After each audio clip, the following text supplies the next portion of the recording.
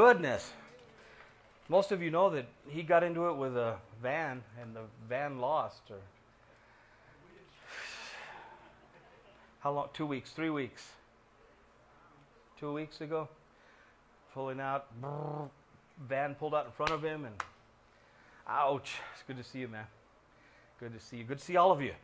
Keep praying for each other. Pray for each other. Pray for each other. Pray for each other. Pray for us. Pray for each other. Let's jump into it. What do you think I think? Is there anything to talk about? Somebody asked if my government shut down a long time ago. We don't care about it. Let them shut it down. I know that sounds easy because there are people in positions where they're making decisions that it's, of all the things that they are cutting back, they're cutting back on just the things that make one group look bad and make a handful of people feel bad. And it doesn't have to be. The things that they're stopping, they don't have to stop. They could, anyway, that's a whole other thing. Vote for me for president, I'll fix it. I was thinking this morning I was shaving or combing both my hairs or something. Anyway, I was looking at myself in the mirror and thinking, okay, if I ran for president, I'd be shot before I thought about running for mayor of Roswell once. Did I ever tell you that, babe? I used to have a lot of free time when she was working at the hospital in Roswell. I was going to run for mayor. Obviously, that didn't get very far. Okay, what do you think about misinterpreting the Pope? Isn't that horrible when people misunderstand what the poor Papa? They shouldn't misunderstand the Pope. Now, what do you think I think about the Pope? Be nice. Don't get me arrested or in trouble. Or do I think we should be nice to the Pope? If the Pope walked in the door, you know, we've had priests and nuns attend services here before. I don't know if you knew that. They obviously didn't wear their garb. But one particular priest and one particular nun came in. They were doing a study kind of on why Catholics are leaving why people are leaving the Catholic Church, and they came to talk to us because at that point we started here with about 20 people, and in about a year we had about 200 people. I don't know if those of you who were here in the beginning. And then the following year, people figured out how charismatic I was or wasn't, how Baptist I was or wasn't. And the first year we grew from 20 to 200, and the next year we grew from 200 all the way up to 120, something like that. And then we grow, and we're back at about, I think, weekly services are what, 120, 130, something like that, with the two services together. When Catholics come in, how many of you were Catholic before? How many of you kind of charismatic Pentecostal before? Some of you same people raise their hands. How many of you kind of Baptist before? Okay. Well, that explains a lot. The people who give me the hardest time are all the Baptists. Huh? All the what did my mom used to call me? Malcriado. Malcriado. What does that mean? Bad boy. Bad boy. Hi, Mom, if you're watching. We all have different backgrounds, right? Even people who come out of Baptist churches, all Baptist churches aren't the same, right? People believe different things, fine. We approach the Bible different ways. We've been taught different things. Hopefully, we get a clue and grow beyond that. Whether you're coming out of a charismatic background, a Catholic background, a full-blown, what you think is a Christian background, whatever you believe, you shouldn't stay there. A lot of people get upset with me and get hurt because they haven't figured out yet, or they don't believe me, and they just try to ignore the fact that the whole point of everything I do is to try to change you. And for most people, the whole point of their life is to not let anybody change them. You know what I mean? And that freaks people out, especially when they realize what I'm trying to do. But I've never kept it a secret. It's not like I'm trying to start a cult. I'm trying to change you. And it doesn't matter how godly you are. It doesn't matter how wicked you are. It doesn't matter if you're a flaming, or I don't know what you think that was, by the way. Or just sold out, washed in the blood. You know, God talks to you every morning. It doesn't matter because we're still not in heaven. you're still not like Jesus. So wherever you are right here, you might be closer to God than I am. You might be more Christ-like than I am. But wherever you is, you ain't there yet, right? So we used to talk all the time, those of you who were here in the beginning, we used to talk about the God path, right? Figuring out where you are. Here's Jesus, not me, but over here, okay? Let's go in the other direction. Jerry, you can be Jesus again, okay? Because you're farthest back. Going to be Enrico, but Jerry, you're behind him. All right, so Jerry is Jesus. Oh, it's Josh. Josh is Jesus. He stood up just so I could see him. Okay. Josh back there is Jesus. That's the goal. The goal is not to make you a good Baptist. The goal is not to unlearn you from whatever you had in the church before. Believe it or not, I'm not trying to unlearn you. I'm not trying to reprogram you, deprogram you. I'm not trying to do that. I am trying to change you. It doesn't matter what you believe. If you insist on staying there, I don't care how Christ-like you are. I don't care how godly you are. I don't care how wicked you are. If you refuse to change from where you are stunted in your spiritual growth. Right? I mean, duh.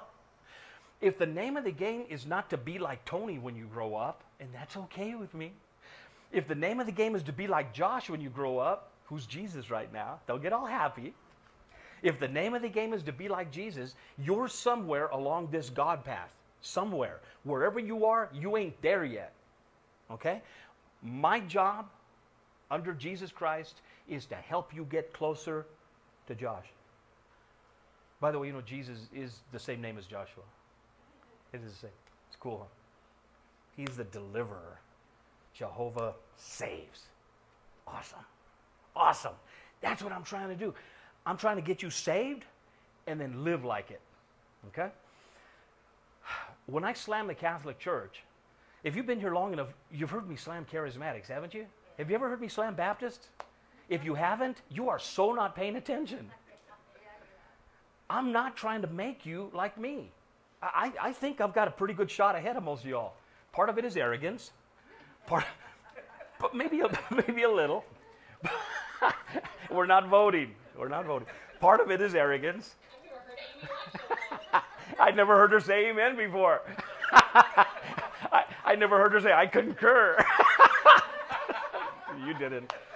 Part of it is, you know, I'm a little messed up. You got to be kind of messed up to go to the ministry.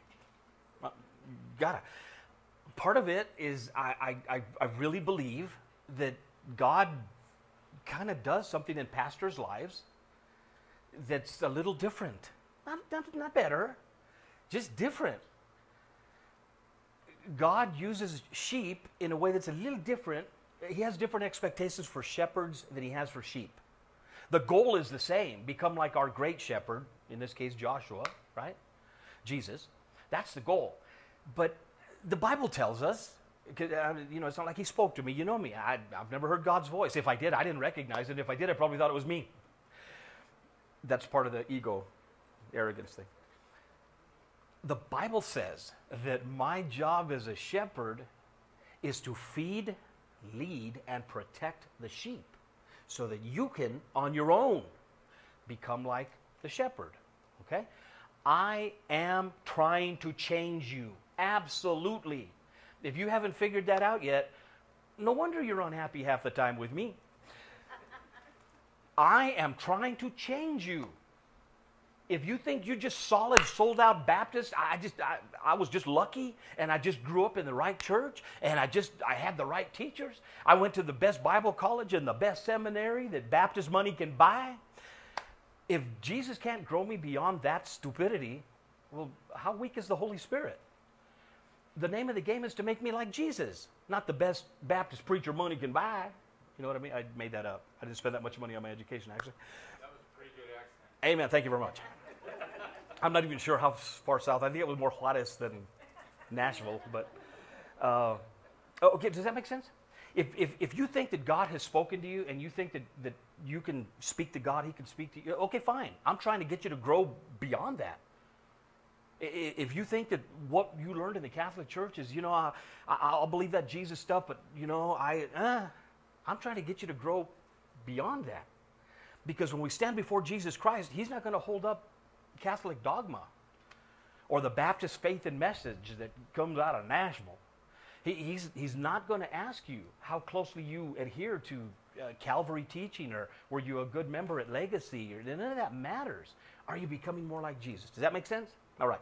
So when people on all sides of the fence say we need to cut the Pope some slack because they're misunderstanding him, he's getting up and he's saying be nice, and people think he's saying it's okay to be gay, it's okay to be an atheist, it's okay to this, it's okay to that.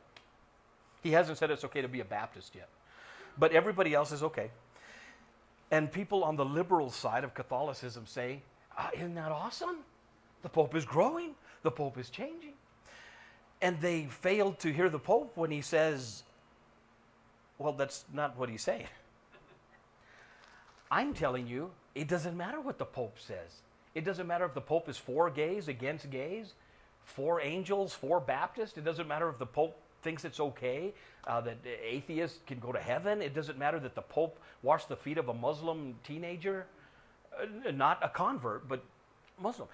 None of that matters because the goal is not becoming like the Pope. The goal is becoming like Joshua. Okay, all you spiritual guys, right? That's the goal. Don't get hung up on Catholic teaching. Don't get hung up on Baptist teaching, whatever the heck that is. You know, by the way, there is no such thing as the Baptist Church, just so you know that. There is no such thing as the Baptist Church. There are Baptist churches. This is one. Sorry, I shouldn't have said that. I should have said it after church. I don't want you to leave until I'm through. But this is a Southern Baptist church. Basic. That almost made me choke to hear you go. What does that mean? It means a lot of things. Basically, it means that just like Calvary Chapel is not a denomination, well, of course it is. They're not non-denominational. Calvary Chapel is a denomination. They are a denomination. Southern Baptist Church, the Southern Baptist Convention, it's a denomination. Basically, a denomination is bring these things that are different, try to find those things that are in common.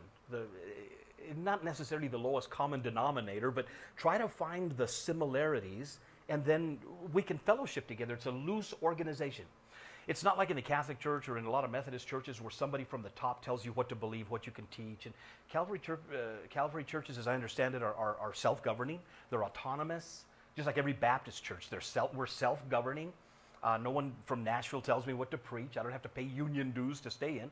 They finally did wise up a few years ago and said, if you want to call yourself a Southern Baptist, which basically means that we believe the Bible, we choose to identify with other Southern Baptists, which doesn't mean anything. It's like saying, I can say I identify with tall people. You can call yourself tall all you want, Tony, but in Southern Baptist churches, I can say I'm Southern Baptist, and they'll just accept it.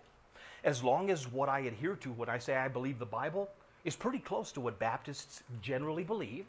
You could be a charismatic Baptist. You could be crazy Baptist. I fit in there. It's really kind of loose. But there are some non-negotiables. Jesus is God. There's only one way to heaven. That's through Jesus' death, burial, resurrection. Some of those. I believe the Bible. I identify with Southern Baptists. I choose to identify with Southern Baptists. I choose to do some, not all, but some of my missions giving through the Southern Baptist Convention, meaning we cooperate with 40,000 other Southern Baptist churches in the States and 40,000 Southern Baptist ministries around the world, plus the 40,000 in the States. Well, you can get a lot more done when you're working with 80,000 groups versus just kind of on your own. I just rent a storefront and just throw up a shingle and say, I'm having church. That's fine, I guess, under God. If they're submitting to God, cool. Does that kind of make sense? So to be a Southern Baptist basically means I believe the Bible. I choose to identify with Southern Baptist churches. I do some of my missions giving through the Southern Baptist Convention. And what was the last one that I said? I forgot. Was there a last one? Maybe that's it. Yeah, that's it. Yeah, that's it. And they have to approve. They have to vote me in. I think it's that way with Calvary churches. If you want to start a Calvary church, I think somebody's got to kind of give you permission before you call yourself Calvary Chapel and have a little dove and stuff, I guess you can just bootleg a Calvary church, I guess. I'm Calvary. He is not. Oh, I got the dove right there I got it right there on the pulpit. So does that kind of make sense? It doesn't matter what the Pope says. It doesn't matter that I agree with some of the things in this newspaper article that the Pope said. That doesn't matter. I don't agree with it because the Pope said it. And well, I guess I agree with the Pope. No, I don't agree with the Pope. It doesn't matter if I disagree with the Pope, because the goal is not the Pope. The goal is not what's taught in Baptist churches. The goal is not whatever you think God told you in a charismatic church. The goal is becoming like, wave at me, bud. Joshua. You're going to get into heaven. Joshua! Yeah. Okay, cool? All right. Misinterpreting the Pope doesn't matter. Well, it is to Catholics, I think. Some get really upset. But from what I read a little bit of it, some get really offended. Yeah. And some say, oh, it's good. It's a good thing that we're letting all these. In your opinion, especially those of you that grew up Catholic, actually from the outside, you could probably see more from the outside. Do you think most Catholics really care that much about what the Pope says? I didn't even know what the Pope believed when I was a Catholic. Well, I wanted to go kiss his ring when he was in Denver. Really? I really did. But Is there something about authority that you... I have a ring. I just wanted to go. I don't know. You wanted to kiss his ring. The Pope's ring, because he was in Denver and he was Pope. Really? Yeah. You know, I don't know why. I don't know why I wanted to, though. Yeah. There's no reason behind it. you know, I usually say that I'm not enamored by celebrity. I'm just intimidated by it, so I stay away from anyone's celebrity. But every time the president's plane would fly overhead, I'd literally get on the roof of my house. I just fascinated. FBI, CIA, Secret Service, they all probably know my place because that's the guy that gets on the roof when the Air Force One goes by. Those of you who know I have a 3-story back porch. The whole point of that was to be able to get on my roof and look at the lights in the city and the president's plane. The Pope flew over Albuquerque once. I was the same. You know what I believe about the Pope? You know what I believe? I don't know. I was on the roof of my house watching the Pope's plane go by thinking, he's in that thing right now. He's in that flying school bus right now. But in spite of that, don't be caught up with position. Anybody's. Respect authority. This is kind of different. I don't call a priest father. I don't call a nun sister. I mean, I don't say, hey, Betty, you know, orale, Sylvia, or whatever, I don't do that. I don't try to be disrespectful, but I think it's wrong. I think it's wrong to give any credibility at all to false teachers. I know that makes it tough because we all have family that are involved in churches that are not Christian. Catholics think they're Christian or they don't. They think they are. And how horrible do I sound when I say they're not? But again, the goal is not what I believe. The goal is not what Baptists say. The goal is, what does the Bible say? The Bible says a Christian is anyone who follows Jesus. Now, when I gave my life to the Lord, I became a Jesus follower. I became a Christian. I was still a Catholic. You've heard me say it. My membership is probably still at Ascension Catholic Church. I never took it out. I don't know how many Baptist preachers they have on the roll at Ascension Catholic Church, but I never took my membership out. But I don't want to identify with a false church. They're Baptists. They're good. Don't be messing with the Westboro Baptist people. What do you think about Westboro Baptists? Those are the guys who hold up They're horrible, awful people. And the fact that they're Baptists is just embarrassing. It is awful. I think we should go steal the copper from their church.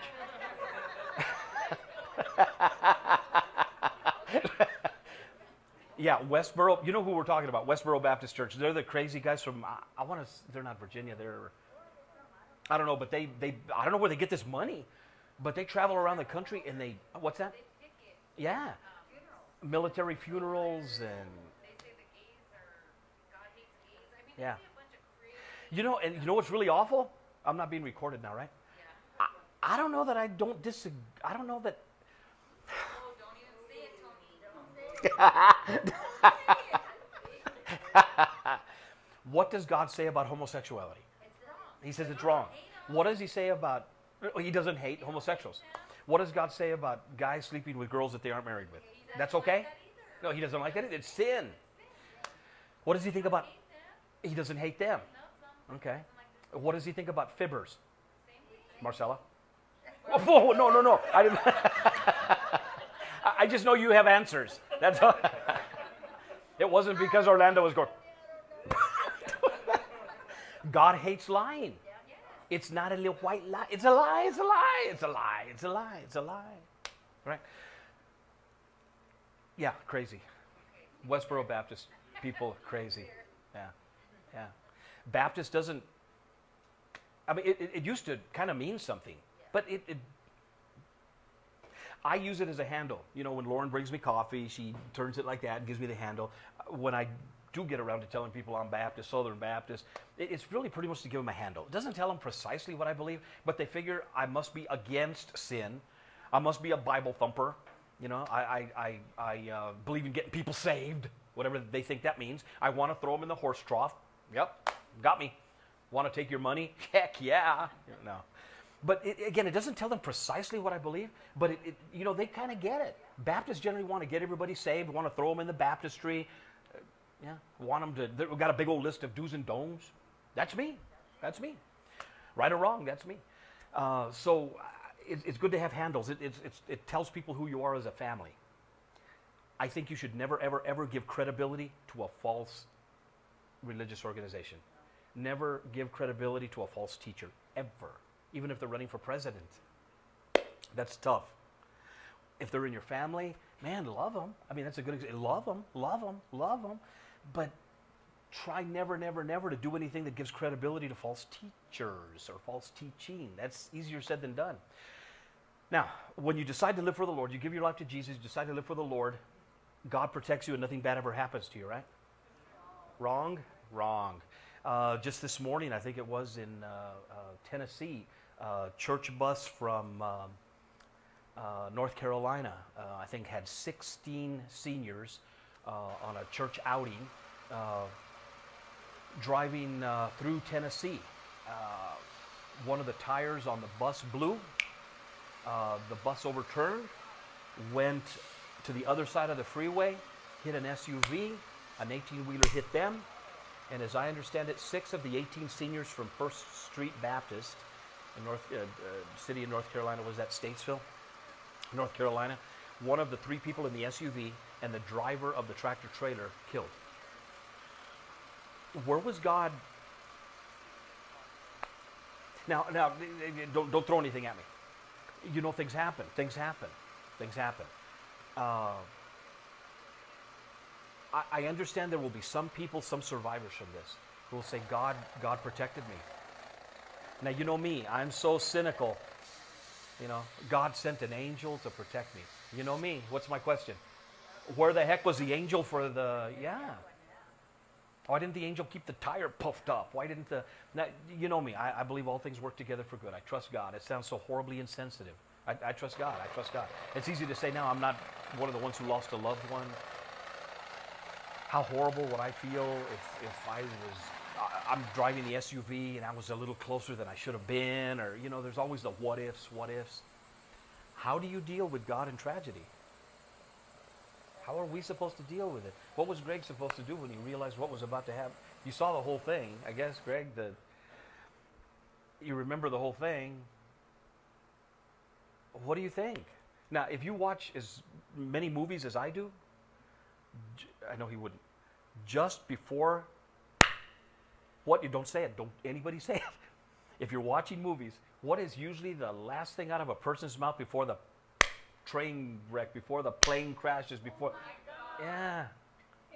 Or worse, it's a cuss word. Is that the last word I want to come out of my mouth before I stand before my Creator? Yeah. Most of the time, in this kind of a situation, you don't have enough time to kind of think, okay, all right, God, 3 minutes. This is what I want to tell you. Yeah. You're ready or you're not. Why doesn't God protect? Not enough faith? Greg didn't have enough faith. Is that it? No, that's not it. He didn't leave the house prayed up. Sometimes things happen. Satan did it.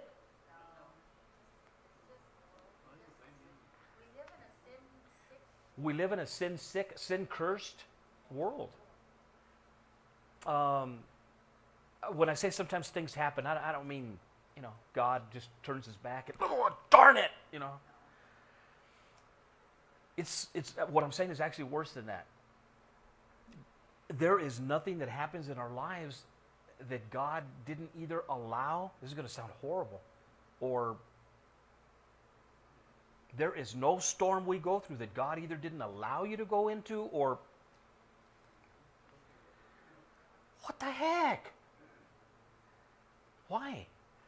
Sunday morning, we reminded ourselves of it again. God is not as concerned about how comfortable we are in this life as He is about our conformity to Him so that we're prepared for that life. Your best life? Now, I don't mean to keep slamming Joel. It's just, that's a beautiful phrase to use. Your best life, Christian, is not now. Your best life is there. Was it Jesus who said, look, if this is all you have to look forward to, you might as well eat, drink, and be merry, for tomorrow you die, right? Then this is your best life now. You don't want this to be your best life now. I pray for healing. I do. I've been known to bend my elbow when nobody's looking. I've touched the TV screen before. Never spoke in tongues. I remember the first time I was in a church service where somebody spoke in tongues 6 inches from my head. A la Modi. I'm okay with it now. I was at Legacy when it was Victory Love over here. And I thought, I'm going to sneak into one of them services. I had just started pastoring. Rob was still hello, Friday! And I was hiding, all secret at Victory Love. And they were singing. I thought, this is safe because they're just singing. You know, there's no preaching going on right now. And a lady behind me started talking to Jesus. It wasn't Spanish. It wasn't Chinese. It was, I don't know what the heck. And I'm kind of making fun. Why did I even go there? I had extra.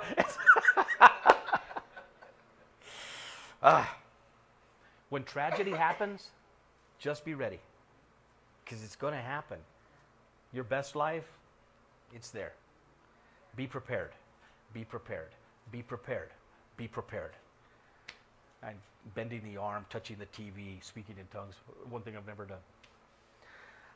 I pray for God to make it happen here. I mean, like heal and supernatural, spectacular, like every other believer.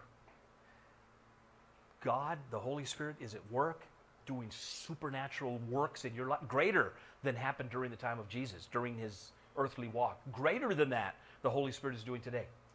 But Jesus said, careful, because it's a wicked and idolatrous culture, generation that's always looking for miracles, Paul said in the last days, people are gullible, well-intentioned, but gullible people, spiritual people, spiritually sensitive people, they're going to be deceived by Satan with miracles, with the signs of the apostles. So just be careful. What do you do with God? What do you do with your belief when tragedy hits? Keep trusting God. It's easy for me to say. I hope I don't get practice anytime here soon. But when you do, you do. And you trust Him and you pray and you hope you're surrounded by the best people in that situation. But you just trust Him. All right. We're going to be looking at a situation here. Hezekiah, A, B, C, D, E, F, G, H. Or Hezekiah. Hezekiah was a good king. There are only a couple of kings in Judah. Huh? He wasn't that bad. I could be like Hezekiah. Actually, there are parts of Hezekiah's life I'm already like, and you know, we're looking at guys who do good and they did some bad. Yeah.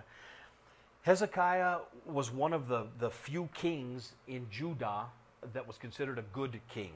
All right. Remember, here's Israel. You see it? Israel is what, like maybe 60 miles wide, maybe, and I'm guessing what, 120, 150 miles long. Kind of, sort of, kind of looks like this. Yeah. It's got a ribbon of water going down the center, the Jordan River. In the center, you have the Sea of Galilee. Down at the bottom, you have the Dead Sea. Okay. Jesus moved in different areas. Anybody need a Bible study guide, by the way? If you do, kind of slip your hand up and we'll get you one. Bible study guide, everybody have one? Israel was under God. Abraham's family, this dude named Abraham, God spoke to him while he was still a heathen. He said, follow me. I want you to be my follower. Abe said, let's do this. And he became the father of many nations. So basically from Abraham and his old lady, literally, they had a kid, right? Isaac. And Abraham and Isaac had a kid, and they had a kid, and they had grandkids. And that family became what we know today as the nation of Israel. All right, they were doing their thing, and there was a famine in the land, and so they ended up in Egypt because that was the only place that was food. I think God had other things in mind, but He allowed them to do it. They ended up becoming slaves to the Egyptians. After 400 years of slavery, God delivered them out of Egypt, and they ended up back in the promised land, Canaan, which we know today as Israel, right? They were there. God was blessing. God was using special leaders, judges, to lead them. And God was blessing them.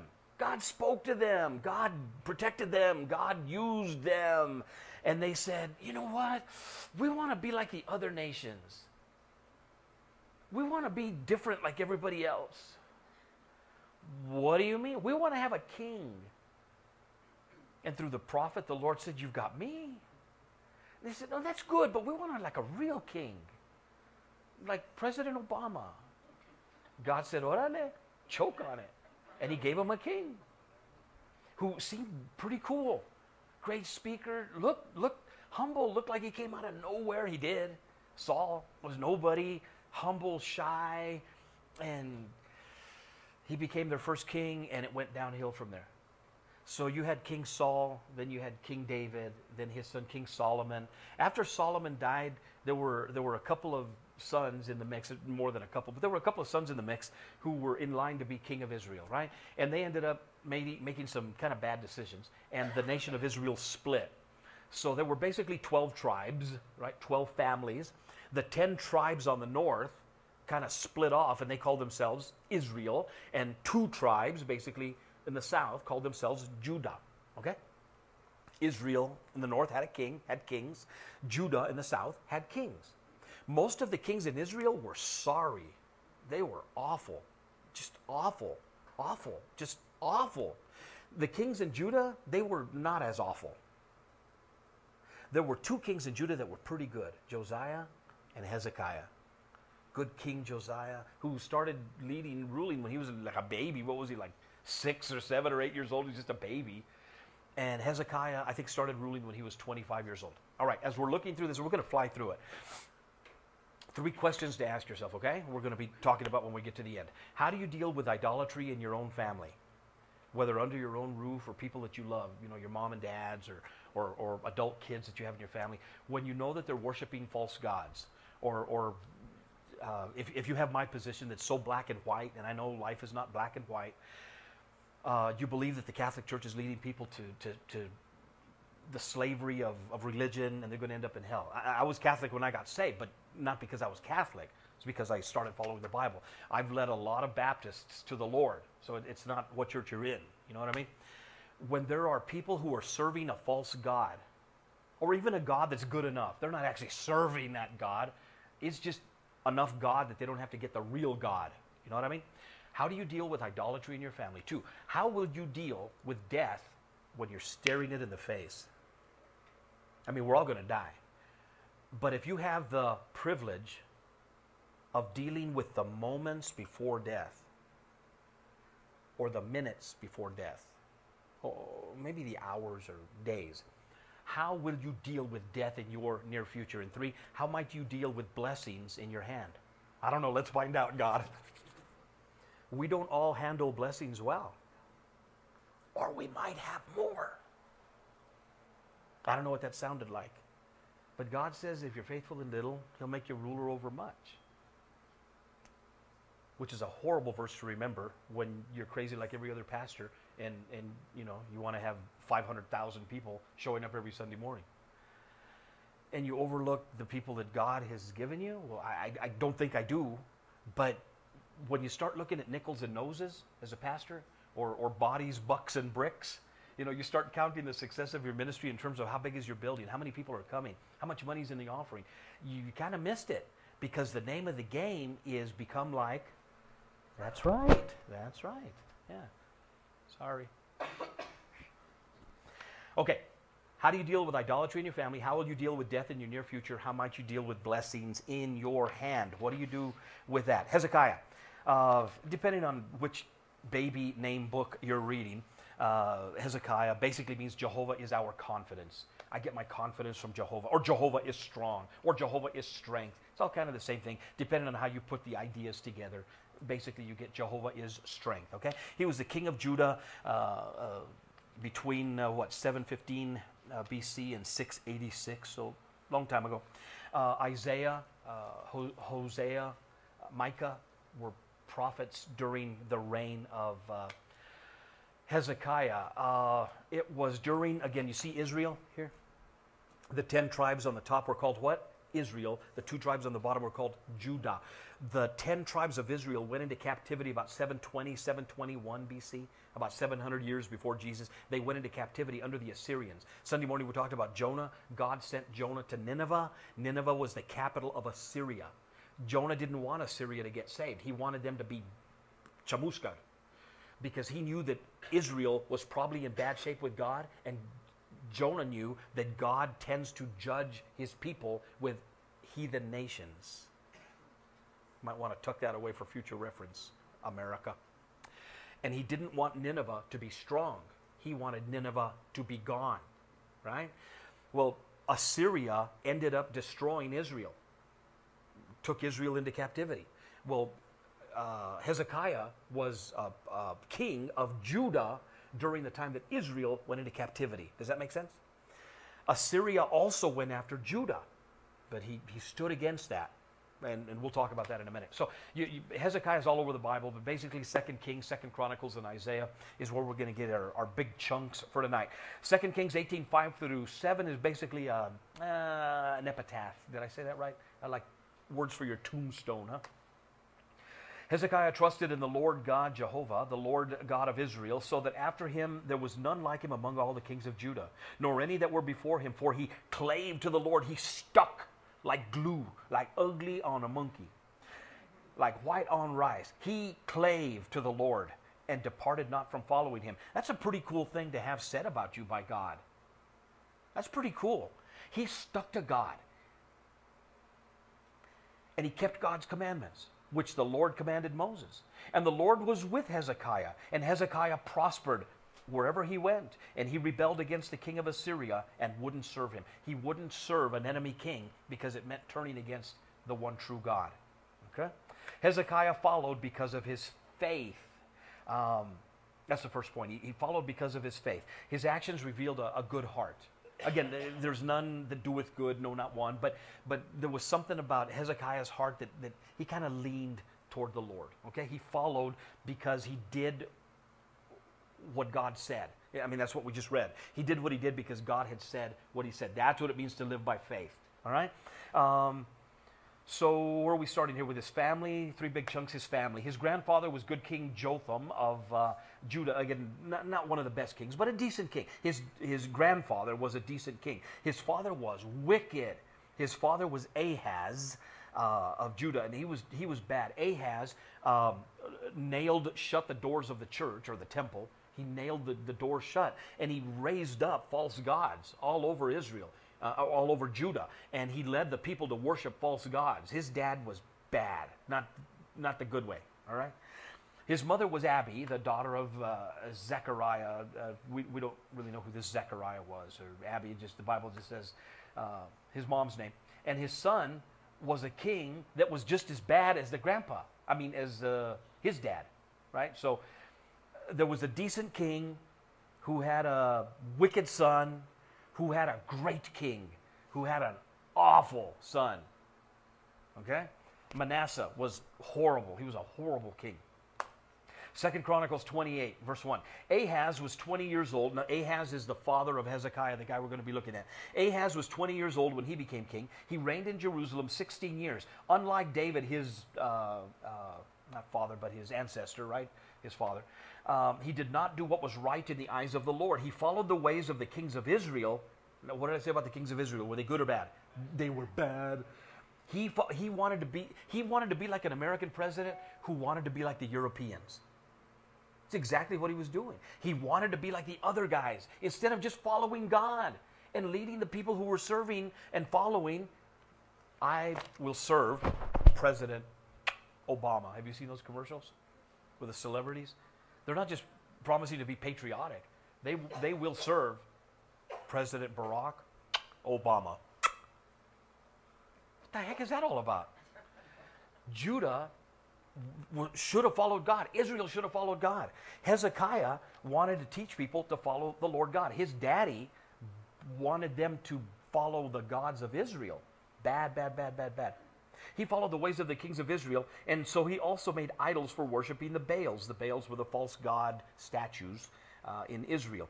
He burned sacrifices in the valley of Ben Hinnom. Ben Hinnom, the valley of Hinnom, the sons of Hinnom, Ben his son, Hinnom, Gehenna. Jesus said hell is like the garbage dump that the Hinnom brothers own. Ben Hinnom, the son of Hinnom.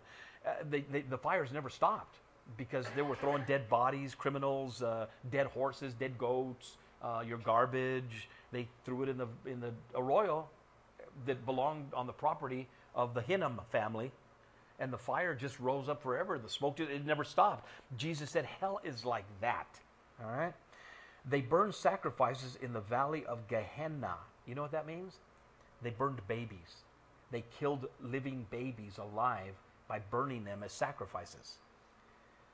We don't do horrible things like that today. We just kill them while they're safe in their mother's womb. He burned sacrifices in the valley of Ben Hinnom, and he sacrificed his own children in the fire. Hezekiah was one of the sons that lived. He wasn't aborted. Now, they didn't abort while the baby was still in the mama.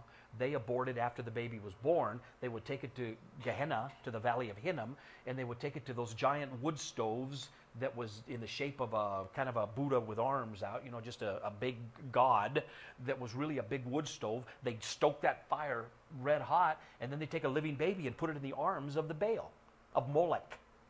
Yeah? Ahaz did that, engaging in the detestable practices of the nations that the Lord had driven out before the Israelites. He brought it back in.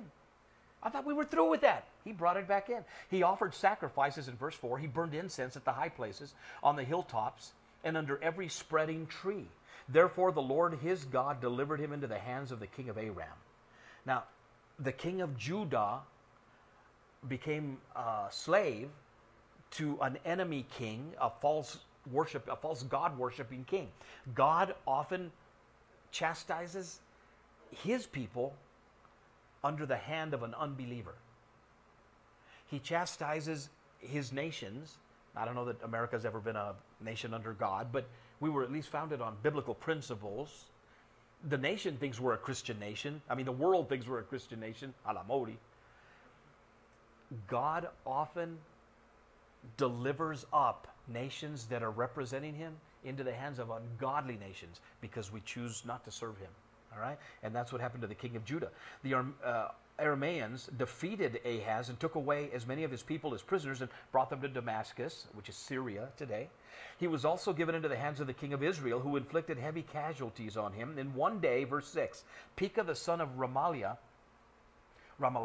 killed 120,000 soldiers from Judah. Why?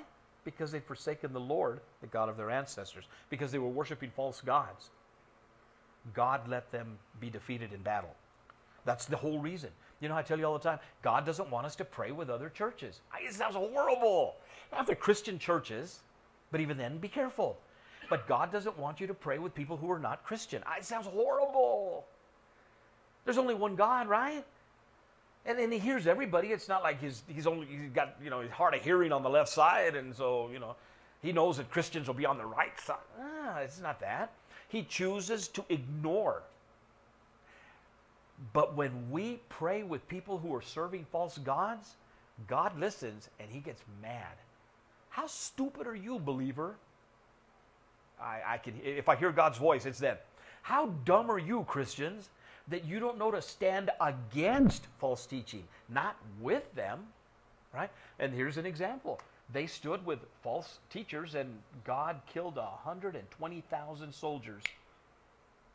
2 Chronicles 29, Hezekiah was 25 years old when he became king, and he reigned in Jerusalem 29 years. His mother's name was Abijah, daughter of Zechariah. Okay, that was his family. His faith. When Hezekiah became king, he removed idolatry that was set up by his dad Ahaz when he was 25 years old. He charged the priests, gave the responsibility to the priests and the Levites to clean out the temple.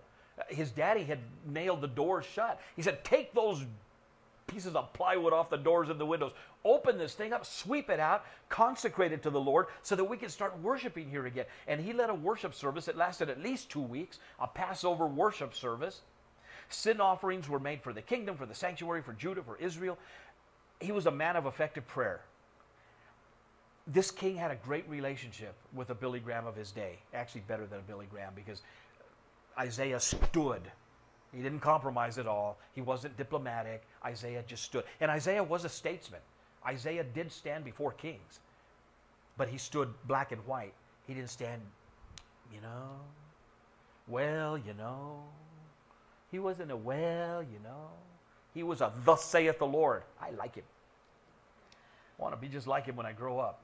Where are we now? 2 Kings 18:3. Thank you. He did what was right in the eyes of the Lord, just as his father did. Now, how can you make sure that you're doing what's right in the eyes of the Lord? From this, from the Bible. Not what you were taught in a Baptist church. Not what you were taught in any other church. Grow beyond that. I'm not saying it was bad. I'm not saying it was worthless. I'm saying grow beyond that, because the name of the game is become more like. Thank you. He removed the high places, and he smashed the sacred stones and cut down the Asherah poles. You know what that means? He burned. Don't do this. I'm being recorded. I'm telling you, don't do this. He literally went out and he burned down. It would be today, like burning down Catholic churches, Mormon churches. He went into the Pueblo and he tore down everything that they were doing in their feast days. He did everything to show, I'm standing against any religion, as good as they are, that's against this. And he literally tore down their, don't you do it. God has another way for us to do it. He literally went down and tore down the places of worship for every false god. Wow. Asherah poles, that's a totem pole. That's a stick that's been carved, that's been raised up. Well, it doesn't have to be carved, but it's raised up for purposes of worship. It'd be like a saint in the Catholic Church, except it's a pole. It's there for worshiping false gods. Don't.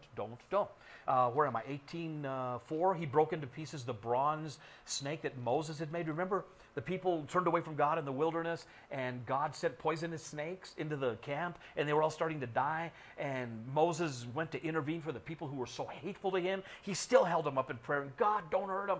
God, don't chamuska them. The Bible's going to say someday, touch not the Lord's anointed. They didn't mean it, Lord. They knew not what they did. How's my grammar? And so God said, make a brass snake. Make a snake made out of brass and put it on a stick, you know, kind of the medical symbol, kind of that. Put it in the middle of the camp and tell everybody, whoever looks at that snake, whoever looks will live. There was nothing magic about that piece of brass. It was Nehushtan, literally just a piece of brass.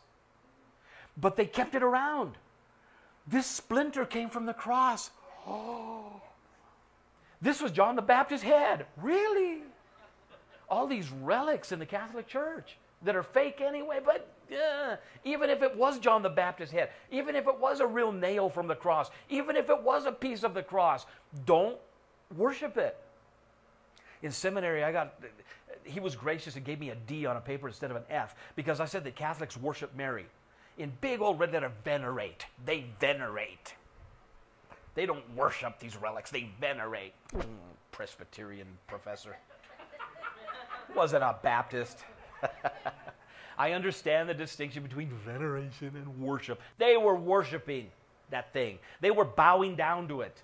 It's just a help. It's a worship aid. It helps me work. You want to worship God? Worship God. You don't need the stick. You don't need the brass snake. So basically, Hezekiah took that brass snake and he beat it into powder. And I thought Moses is the one who made him drink it. But this says that he's the one who broke this thing up. So anyway, he broke into pieces the bronze snake that Moses had made. For up to that time, the Israelites had been burning incense to it. It was called Nehushtan. Hezekiah, again, just a piece of brass. Hezekiah trusted in the Lord, the God of Israel. 5b, there was no one like him among all the kings of Judah, either before him or after him. That's a pretty big thing for God to say. You're a pretty good king. There was nobody like you before or after. He held fast to the Lord, and he did not stop following God. He kept the commands that the Lord God had given Moses. That's cool. That's his faith. His fight. In Hezekiah's 14th year, King Sennacherib of Assyria came into Judah and said, hey, we want you to bow down to us. Shalmaneser had already beat up on Israel. Hezekiah was the king of Judah in the south when Shalmaneser, the king of Assyria, had come in and taken the 10 tribes of Israel captive. He watched all that like that on TV. And then the king came and said, hey, bow down to us. Well, why don't you do this? Why don't you give us a lot of money? And it basically turned out to be like 8 tons of silver and a ton of gold. Okay, let's do that. So he stripped the palace treasuries. He tore gold off the temple. Hezekiah did to try to appease Shalmaneser and later Sennacherib. Samaria, what am I saying? Shalmaneser had besieged Samaria and taken it 8 years earlier. So before Sennacherib came to Judah and said, bow down to us, 8 years before, Israel had already fallen. Okay? Hezekiah submitted. He paid 100 tons of silver and a ton of gold. I could look at the slides ahead, but I'm barely a step ahead of you. If you read ahead, you're way ahead of me. He emptied the palace treasuries, stripped the gold off the temple door. Sennacherib then demanded, okay, that was fine that you gave me that money, but I think I want a little bit more now. And he demanded complete surrender. Hezekiah tore his clothes. What is that, a sign of to tear your clothes? It means you don't fit in them? You can't take them off anymore? Mourning, there you go. Sackcloth and ashes, right? They would tear their clothes. They would throw ashes or dirt on their head. What is sackcloth? It's cloth that you make sacks out of, but literally, what is it? Burlap. Gunny sack. Ow, itchy. Worse than an army blanket. Whatever that's like. Itchy.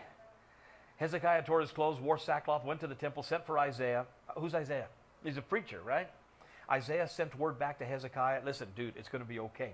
Sennacherib sends defiant, threatening, ungodly letters into Judah. Hezekiah takes those letters. He goes back to the church. He goes back to the temple. He spreads them out before the Lord, and he cries out and he prays. He sends for Isaiah, and Isaiah says, dude, it's going to be okay. That night, the angel of the Lord, many believe is Jesus before Bethlehem, the pre-incarnate Christ. But the angel of the Lord, now the Assyrians are all around Jerusalem. You surrender to us or we will kill you. God, what are we going to do? Isaiah says, the Lord says it's going to be fine. Okay. And that night, the angel of the Lord went into the enemy camp that was surrounding Jerusalem and killed 185,000 Assyrians. The angel of the Lord just went, just killed them. Well, guess who won that battle? Well, Judah did, yeah. 2 Kings 19:14, Hezekiah received the letter from the messengers and he read it. Then he went up to the temple of the Lord and he spread it out before the Lord. And Hezekiah prayed to the Lord, Lord, the God of Israel, enthroned between the cherubim, you alone are God over all the kingdoms of the earth. You have made heaven and earth. Give ear, Lord, and hear. Open your ears, Lord, and see. Listen to the words that Sennacherib has said, sent to ridicule the living God. It is true, Lord, that the Assyrian kings laid waste these nations in their lands. They have thrown their gods into the fire and destroyed them. The Assyrians were saying their God was stronger than the gods of the enemy nations.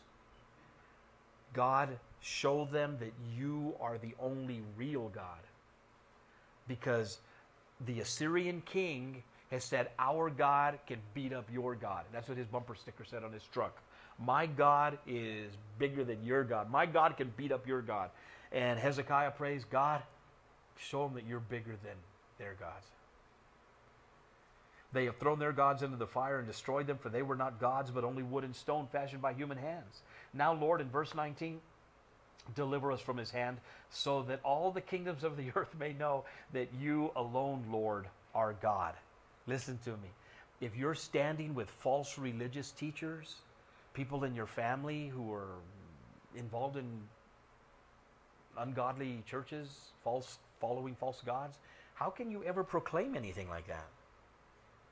You have to stand against. I mean, you don't have to. I'm not the boss of you. That's clear. I am not the boss of you. But I'm telling you, they're not going to hear you say this if you don't stand like this. But how are you going to come off? Just mean as a Westboro Baptist member. I don't agree with them. But if what they're saying is true, I'm not saying it is. That's hard. I'm not saying it is. I'm saying don't stand with them because they are Westboro Baptists, or don't stand against them just because they are Westboro Baptists. You stand with this because you want to become more like, that's right. It doesn't matter what you learned in your other church. It doesn't matter what you learned here. If you got anything here, it doesn't matter. Because I'm trying to do what to you? I'm trying to inflict change upon you. I want to make you miserable if necessary, or comfortable if necessary. Whatever it takes to get you to move from where you are a little bit closer to Joshua, a little bit closer to Jesus. It doesn't matter how godly you are. It doesn't matter how right you are. It doesn't matter how smart you are. It doesn't matter how, well, the other thing you are. I want to move you a little bit closer. But I want to show you and help you, and I'm not always doing a great job. I want you to decide, I want to get a little bit closer. I want you to decide, I want to get a little bit closer. No matter how godly you are, I want to move you from that position. Does that make sense? So don't shy away from crazy people if they say something right. But then again, don't stand with the crazy people. Stand with Him. Don't agree with something just because you're comfortable with the church you were in or the people who were teaching it. Because it's here. Now, Lord God, deliver us from His hand so that all the world may know that You alone, Lord, are God. You alone. You're the only one. You're the only God. You're the only God. You're the only God, only God, only God. Have I said that? You're the only God. If you don't live like it, they're never going to hear you when you say it.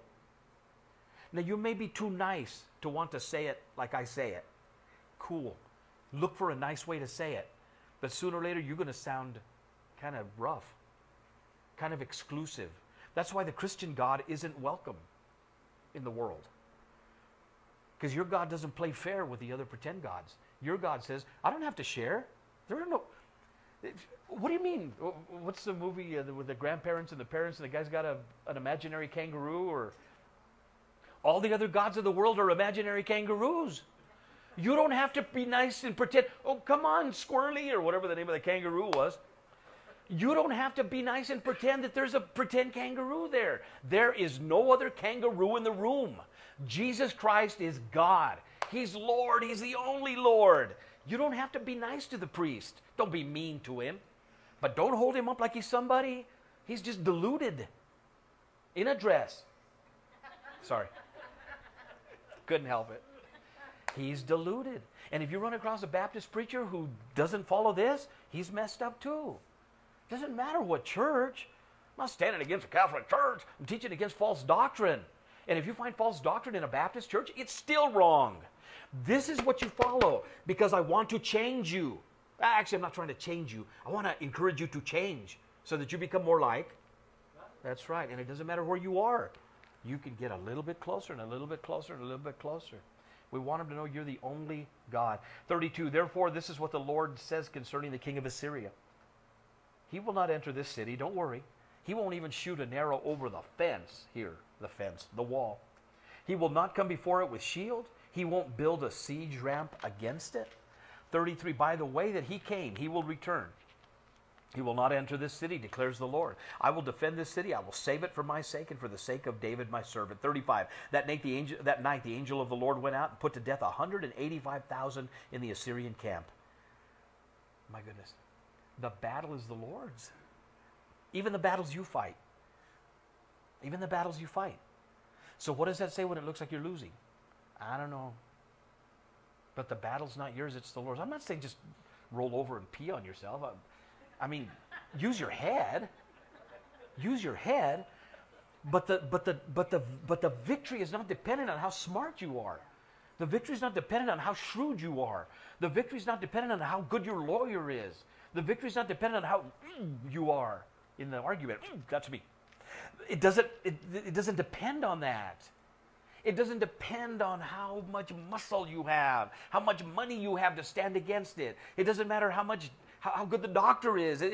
None of that. I mean, I hope you have good doctors. I hope you have lots of money. Hope you have a great lawyer. But the battle is the Lord's, because the name of the game is not comfort in this life. The name of the game is become more like Jesus, Joshua. And if that's the storm that it takes to get you closer, man, I'm so sorry. I am. I'm sorry. God gave me you. I mean, you think you got it bad. Sorry. God knows what it's going to take. I know that sounds horrible. God knows what it takes. To God be the glory, man. I know it sounds awful, but I'm sure there's a more appropriate biblical phrase, but suck it up and deal with it. I know it sounds horrible. I don't know what you've got to win. I don't know what you have to lose. I just know that Jesus knew what he was talking about when he said, if you're going to be my disciple, you're going to have to die to yourself. That means sometimes, doesn't mean roll over and pee on yourself, but sometimes it's just not going to look like you win. But if you become more like Jesus, to God be the glory, great things he hath done. So loved he the world that he gave us his Son, who yielded his life in atonement for sin, who opened the life gates that all may go in. Praise the Lord, praise the Lord. Let the earth hear his voice. Praise the Lord, let the people rejoice. God's good. God's good. He's God. He's God. I'm sorry that life is tough. I really am. I really feel bad. I feel bad that some of you guys are dealing with some of the stuff you're dealing with. And I wish I could do more. I pray for you. Shoot, if I thought it would help, I'd lay hands on you. I would, I'll kiss you. I won't kiss you. I'll do, whatever it is, make you feel better. But like we talked about Sunday morning, to encourage you the Bible way, to parakaleo, to actually come alongside to encourage, doesn't necessarily mean to make you feel better. The Bible means come alongside you and help you be better. That means no matter where you are, encourage you to get a little bit closer to Joshua. God, help us be more like Hezekiah. He wanted to be more like you. He got closer to you, closer and closer and closer. He's still messed up. He's still messed up. But God, you were able to say about him, he was a good king. He was a good man. He was a godly man. God, I want that to be said about me. I want that to be said about the people here.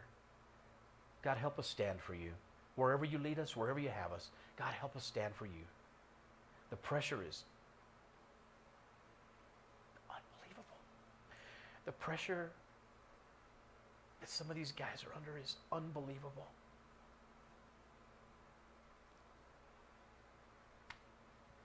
God, we trust you. Jesus, we want to cooperate with you. Spirit of God, we want to cooperate with you as you're moving us just a little bit closer to conformity to Jesus Christ.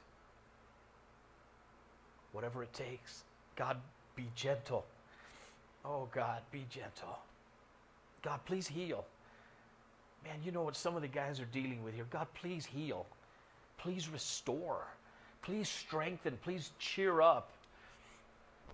Embolden. God, I do want the people that you've allowed me to pray for to be a part of the same family. God, I do want them to feel better. I really do.